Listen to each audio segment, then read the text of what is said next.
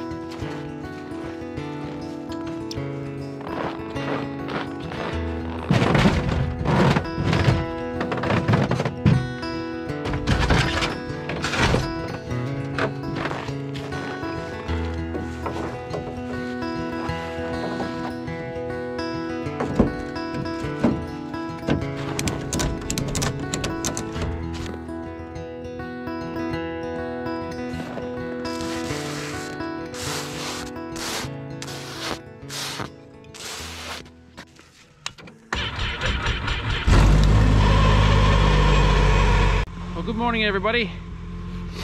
Beautiful, beautiful morning here again this morning. A bit cold overnight, but it's supposed to be fairly warm midday, and that happens a lot this time of the year. You know, it's getting upwards to getting close to March now, so March got longer days and warmer in temperatures in the middle of the day. Just let my skidoo warm up there now. I'm going to go off for the day.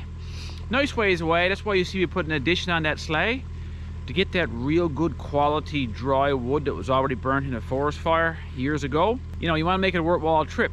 So I put that addition on the sleigh so I can put a lot more wood into it. That wood is light, so the sleigh can certainly handle it. There won't be any issues there with overloading it or anything. I got some good grub packed, and we'll have a little Swedish candle lunch today, cook up. I'm also going to announce the contest winner from a couple of videos ago. That Fisker's cut-off saw there, beautiful little saw. I'm also going to bring along these two sleighs. I've had them there for years, and since I got this new sleigh now, it's actually called a Pelican Trek Sport 94, one of the bigger ones that Pelican makes. I don't really have a use for these sleighs anymore, so I figured I'd just give them away to somebody. One person knows that they're getting that one, but the other person doesn't even know yet they're getting this one, so they'll get surprised when they go to their cabin. So it's going to be a good day overall, no doubt about it. Stay tuned, come along for the journey.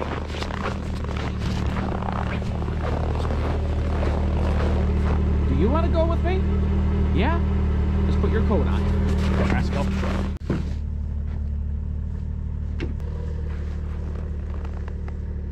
Caravan of sleds. Here we go.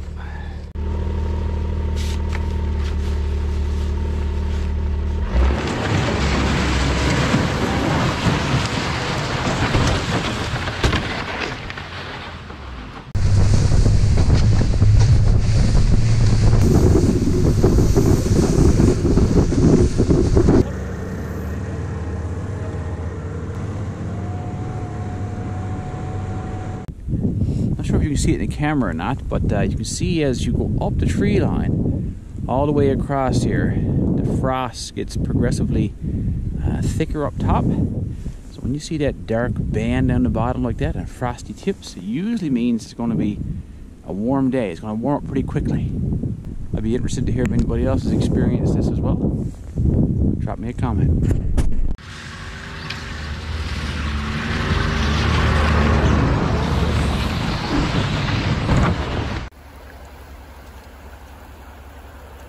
Stopped here for a minute, just looking at how beautiful it is here. Calm morning.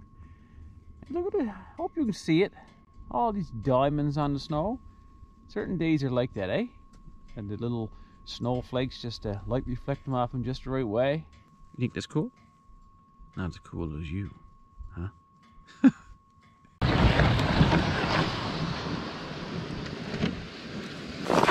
Surprise, Peter.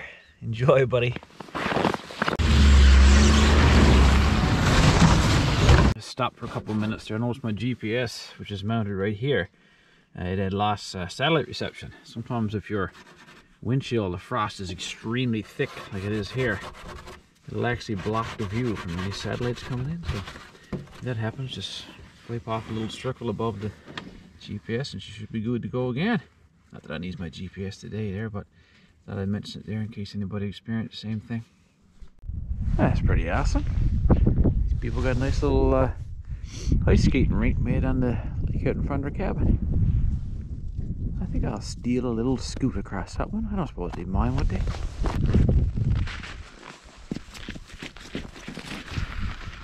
Come on, come on, come on. Come on, come on. I think Willow's afraid of the ice. Come on, let's go. Come on. Oh, that's her first. Come on, let's go. Come on. Oh, smart dog, I say. She must think it's either water or too slippery.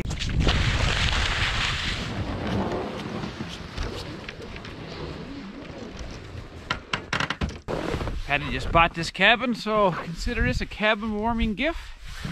Not much to look at, but it'll get you through for a while. Enjoy. All right, we're down to the one sleigh here. Let's go cut some wood. Here we are, wood cutting ground. Right off the bat, I'm gonna take off a layer. That's the beauty of dressing in layers. You can always take off an outside layer and you plan on getting too hot.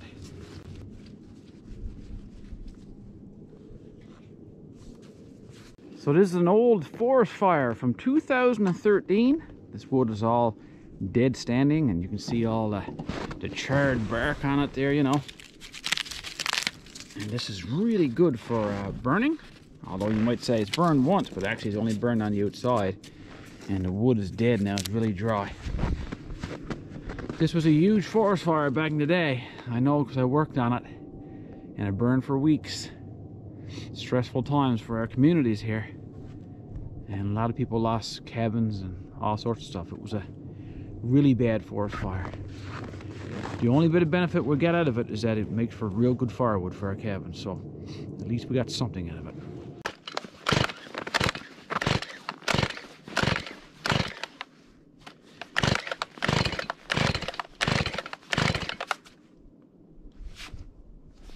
Froze up. Well, it's a long ways to come for my saw to be frozen, so I'm going to get it going. It's just that you got a couple of options here now. Light a fire or warm it up, but when you haven't got time to light a fire, I'll show you a real quick trick. This is where my snowmobile exhaust is, up and under here. So I'm going to put my saw right up and under here where the hot air comes out, just for a minute or two. And usually 99% of the time, after a couple of minutes, your saw will start the best kind. So let's give that a try. Sure if you can see it or not, the exhaust comes out right here. You might have to dig out a little bit.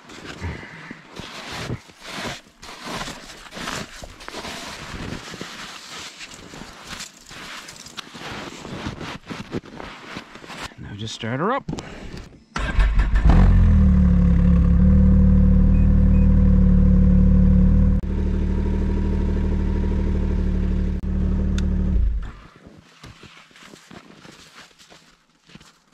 There we go, that's about a minute and a half.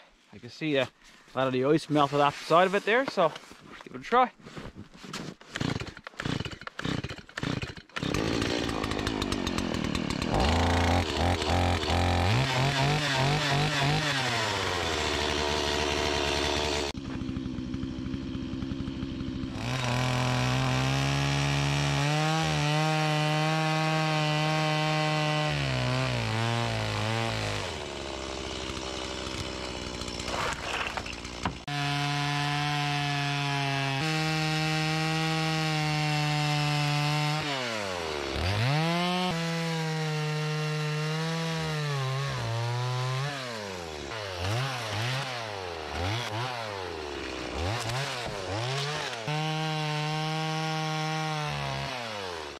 I'm going to cut this next stick. My sled is there. I like to drop my logs, trees, close to the sleds I can. I wouldn't recommend that if you're just starting off cutting wood. This is quite a tall tree here. Some of you guys asked me about the way I fall wood, and knock on wood, pardon the pun. I've never had an issue with this way before.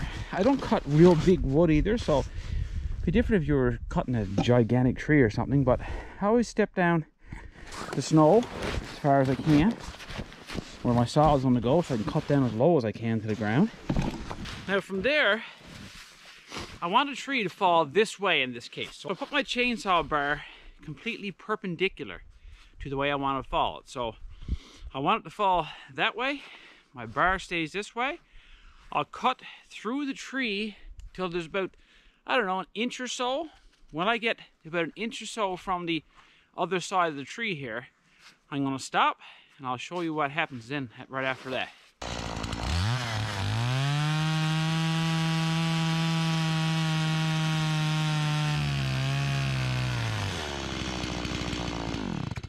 Okay, as you can see, I'm almost through the tree there, but this fiber here on this side is still continuous all the way down to the stump, so it won't let the tree come back this way. So if I try to push this tree back towards the camera, it's not going to want to go back that way at all.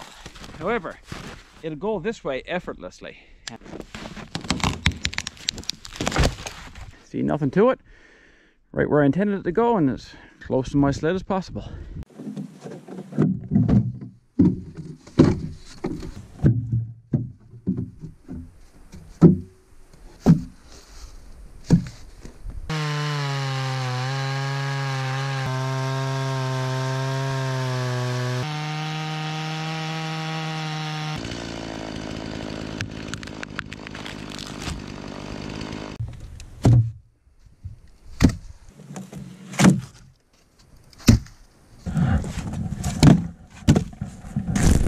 Boy, that is an extreme load of wood right there. It's probably 2.5 to 3 times what I would normally take. Now this wood is again dry and light, so I know the capabilities of this sled, and she'll handle this no problem. That Pelican Ram X plastic stuff they got, man, that's amazing. That's almost bulletproof, that is. Anyway, enough work. Time for some lunch. It's going to be a good one. Take advantage of this old stump someone left there and make a Swedish candle out of it.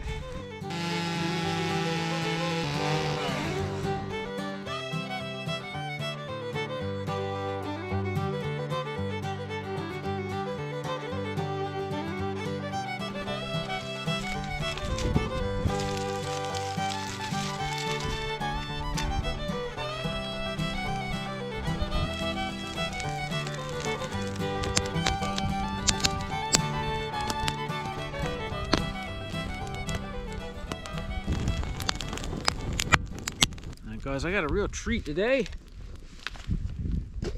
It's called moose ringals. And basically it's flour, baking powder, water, mousse, a bit of onion,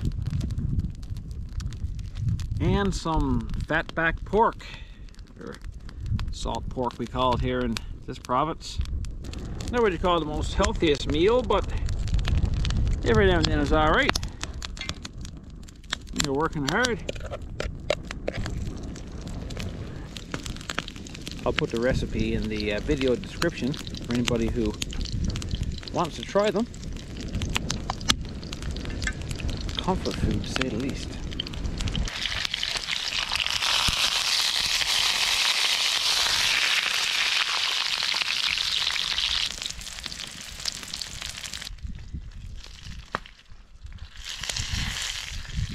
Now, Willow can't have that kind of food, so I just brought along some mousse for her.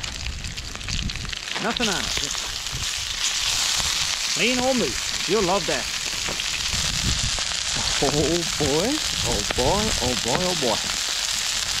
Almost done. That looks scrumptious.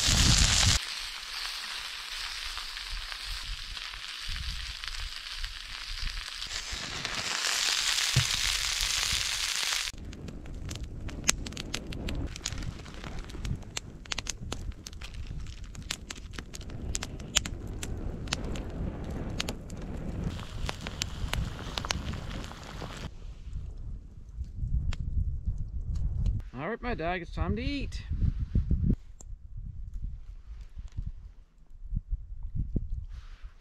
Now there's only one way to make those moose ringals taste even better. You got that salt, onion, all that kind of flavor in there.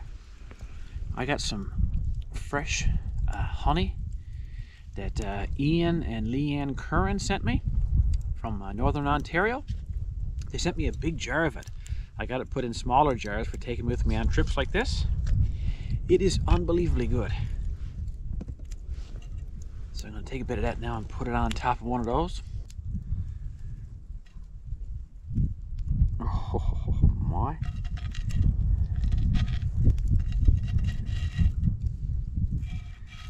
Now I just went from better to best real fast. Look at that, guys. Look. Now I've got the taste of sweetness on top of it. I can't even express it. It is so good. Thanks Ian and Leanne Curran. That was a really nice gesture of you to send me that bees honey like that. It is so delicious. I put it in my chaga tea. I have it on my toast in the mornings. It is awesome. Thanks again. Look at Willow's moose. Oh my. Right, good, my dog? Absolutely. Time for a cup of tea now.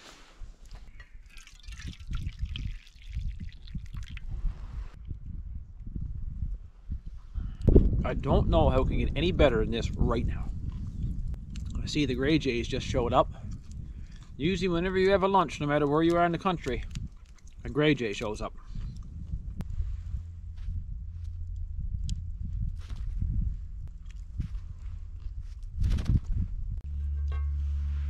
Well guys, we're going to finish up this cup of tea now and our ringals and the bit of moose that Willow got. Then we're going to head back to trail with our extreme load of wood. It's going to take me half hour, 45 minutes for sure to get back to the cabin. Take my time with such a big load in the sleigh, you know. And by the time I get home, that ptarmigan stew that I put on this morning should be just about right for supper. Well guys, thanks for coming along today on such a beautiful day. As you can see, we're enjoying the outdoors very, very much today. It was just a great day overall. When you can leave in the morning and you just take your time on a beautiful sunny day like this, it just makes for that much better of a day. There's no big hurry to get back to the cabin. I almost forgot one thing.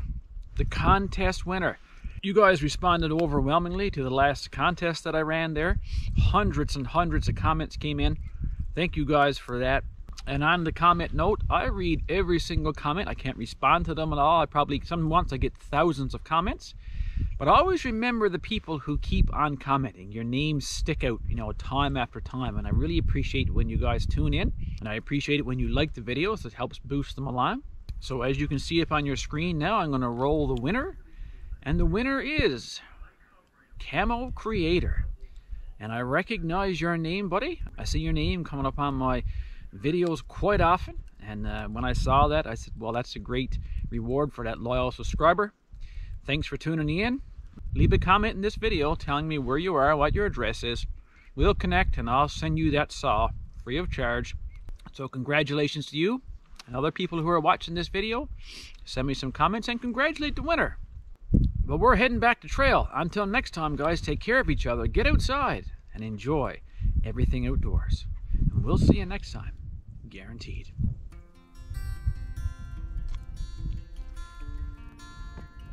How good of a dog is that? Huh? All right, let's go. Good girl.